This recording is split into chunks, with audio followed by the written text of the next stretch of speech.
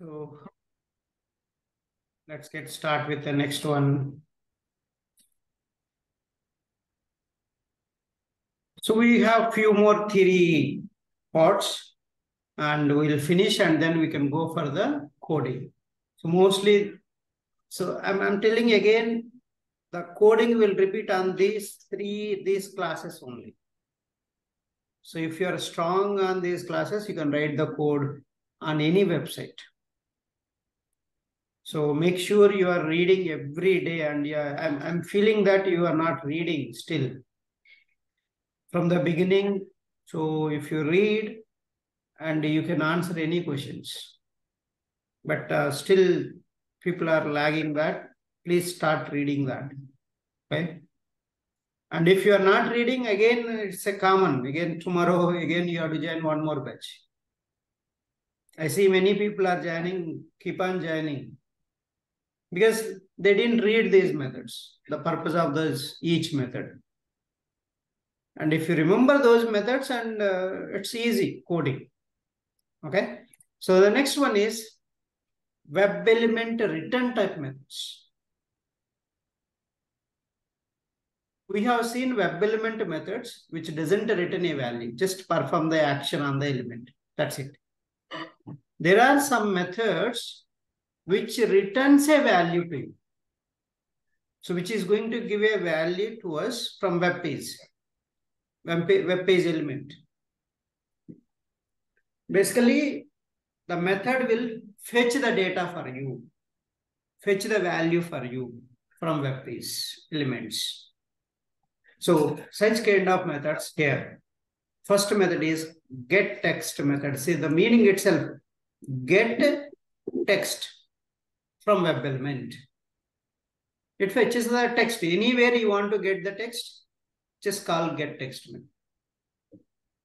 So it fetches the element text from web page and stores in a string type variable. So a return type method, how to call? What is the syntax of return type methods?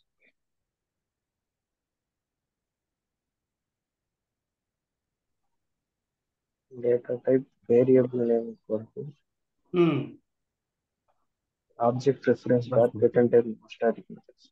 Object reference dot return type. But here you have to element. So element, after you have to call all this method. That's what I told you. So element means always driver dot find element. So here the return type is a string. So you write the string data type, variable name for equal to assigning. You're assigning a value. So driver dot find element by dot locate value dot get text. That means you are getting the text of this element, and that output you are storing in the string type variable. That's a get text method purpose. Then get attribute method.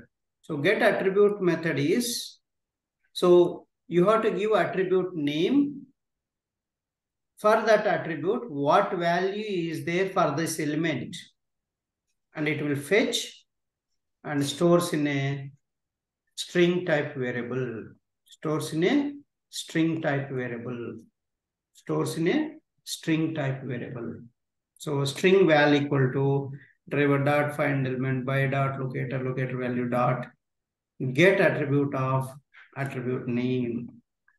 So get attribute of attribute name.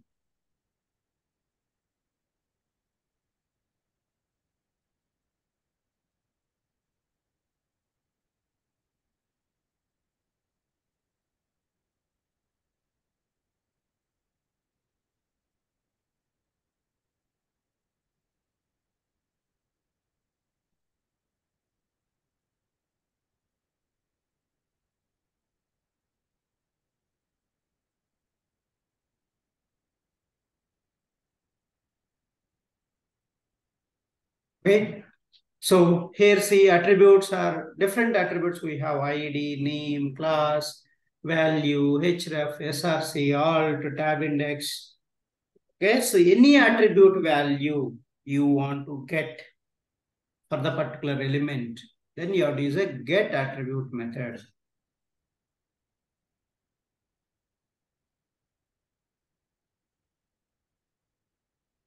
Okay. So let's apply some of the real-time scenarios. Now see this. So you want to get tooltip of this one. So what is tooltip? How many of you know tooltip? Can you see in the box, when I mouse over on the money element, there is a box on below that. Live commentary of Indian stock market, stock quotes, and business news. That is the tooltip. If you want to get that text, the tooltip text, so where this will store? First, you should know that the logic, where this tooltip will store in the attribute value, it will store. Which attribute? Title attribute will be there. So right click on this element, inspect, and you can see there is a tag. A tag means this is a link. Then you have a href attribute. Then href attribute after you have a title attribute. So in the title attribute, the tooltip will store. This is the one you need to remember. This simple logic you should know. Where the tooltip will store? In the title attribute. Then how can you get the attribute value? Using get attribute method.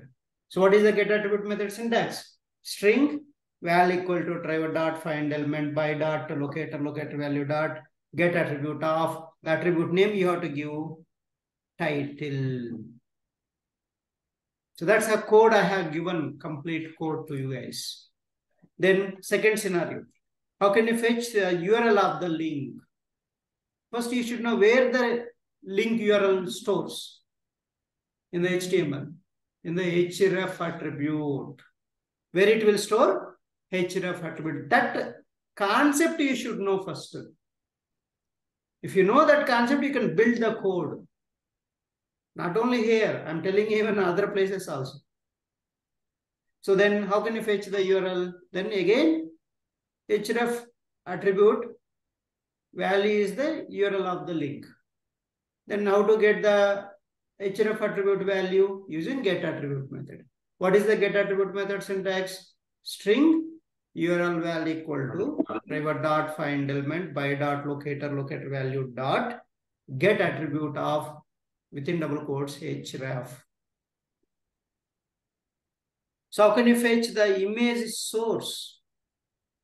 So the image source will be found in src attribute. So this logic we should know that. So these are all the concepts are very, very important. So if you know the concepts, anywhere you can go and write the code.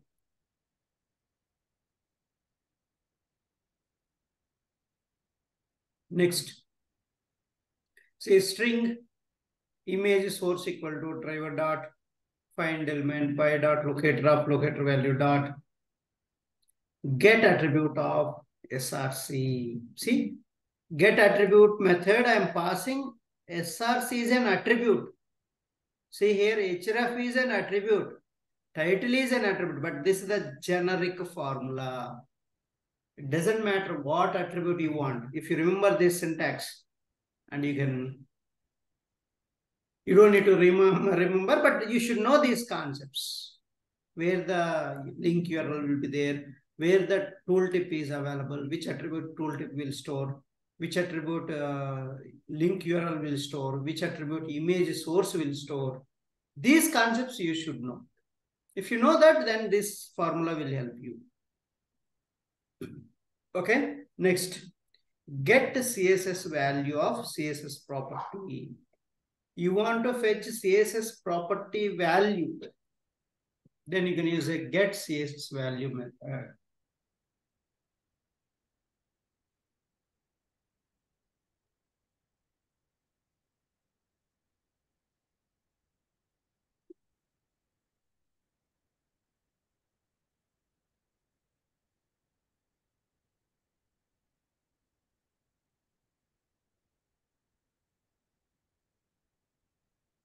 So what are the CSS properties? Let me show you. Directly I will show you here. See, can you see any element you highlight? You will get a, so these are the display under styles. Under styles, you will get a display, margin, position, text-decoration, color, text align, font family, font size, background image, background color. So these are all called CSS properties.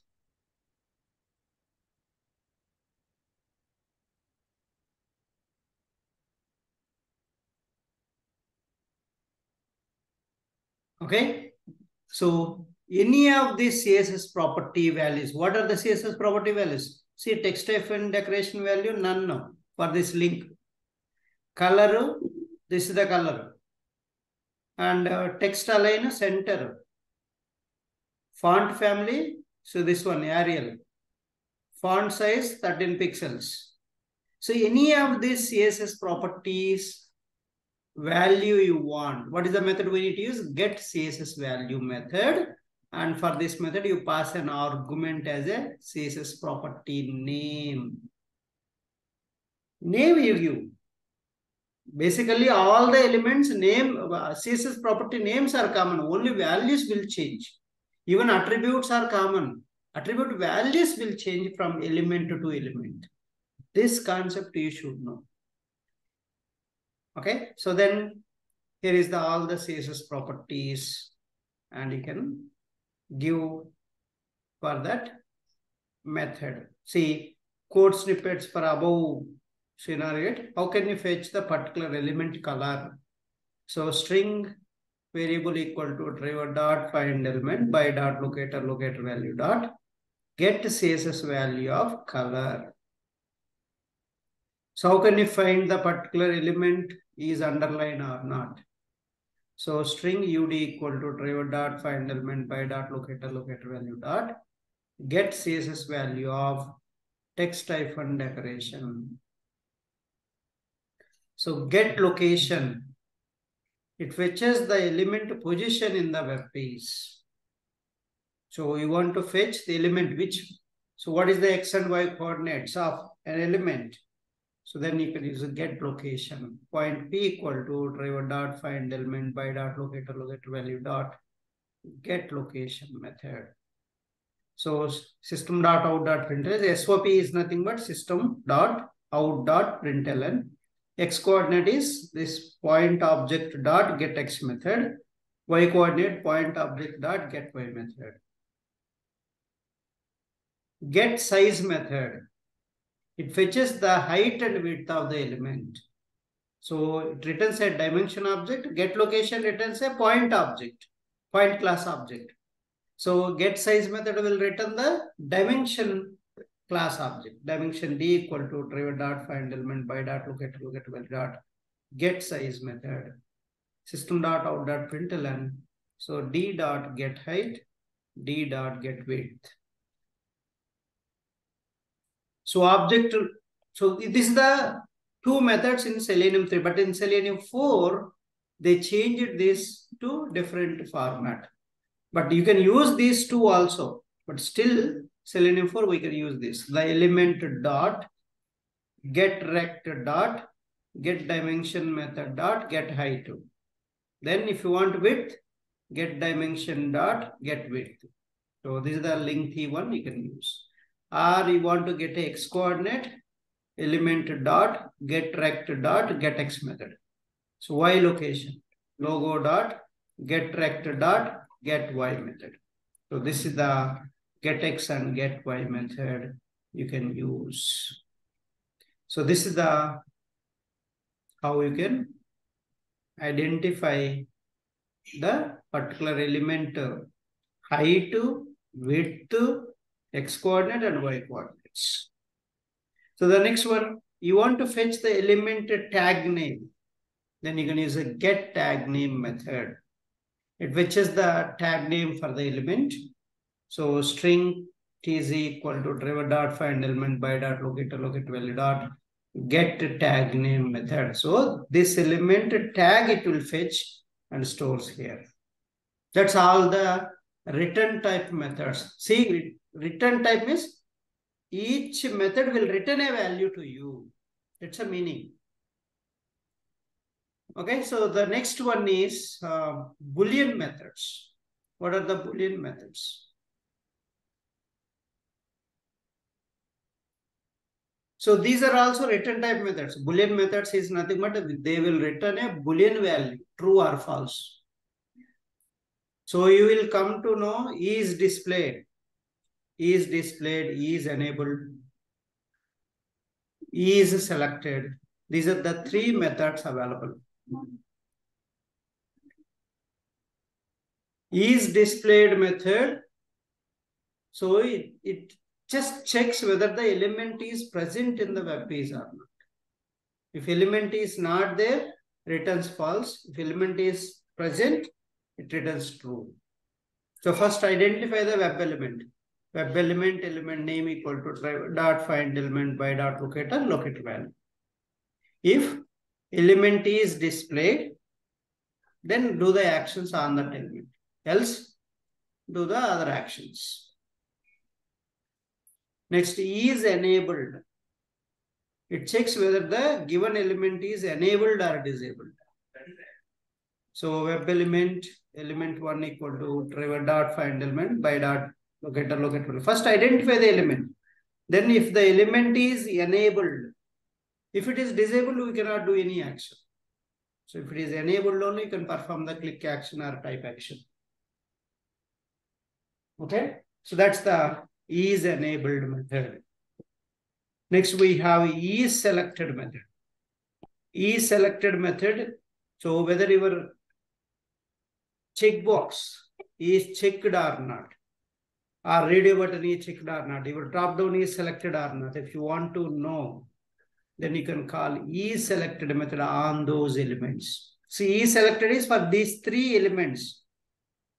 To know the status of that element, you will call this Boolean methods. So first verification purpose, you will call these methods on the element. Then you can perform the actions. Without knowing the status, you cannot do. If the element is not there, you cannot perform action, right? That's why you call is displayed method on that element. If it is present, then do the action. If it is not present, don't do the action. So that's a if-else conditions you use. If it is enabled, okay, you click it or you type it. If it is not enabled, you cannot do any action. So that checkpoint is a mandatory purpose. You will going to you call all these Boolean commands. Is displayed, is enabled, is selected. If checkbox is checked, but your purpose is you want to check whether the checkbox is checked or not. Then how can you, if you click one more time, it will uncheck. But your requirement is not fulfilled, right? That's why you call is selected. If the element is selected, don't do any action.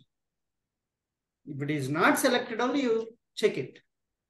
That condition we need to write. If you want to write, you need this Boolean commands. Okay?